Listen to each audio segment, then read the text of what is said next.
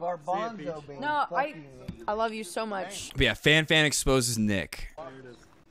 Garbanzo, baby. No, I love you so much. All right, who's next? Me. My favorite moment was last night after the stream was off. The girls all banded together and we successfully got Nick to leave our room because he wouldn't leave and he kept trying to see us undress. What? That is a cotton picking lie. Oh, I have the photo. Sitta, please.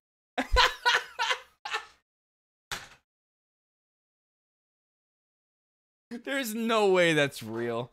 There's no way that is real. I guarantee that is fake and FanFan is just making that up, but if that was real, that would be fucking weird, but I don't think NMP's like that. I'm pretty sure FanFan knows what she's doing right there. Anyway, moving on. FanFan has a horse riding question. Okay. Oh my god, is my hymen gonna break? See, she knows what she's doing, like, whenever she says stuff. Like, she is more Pago than Nick, okay? Jesus Christ, dude. Yeah? Hi, you're the owner. We're watching you do this. Hello. I heard that, like, when you horseback ride, your hymen can break. Sorry. Is that what you No, it's legitimate. I'm being serious. the guy that she runs away.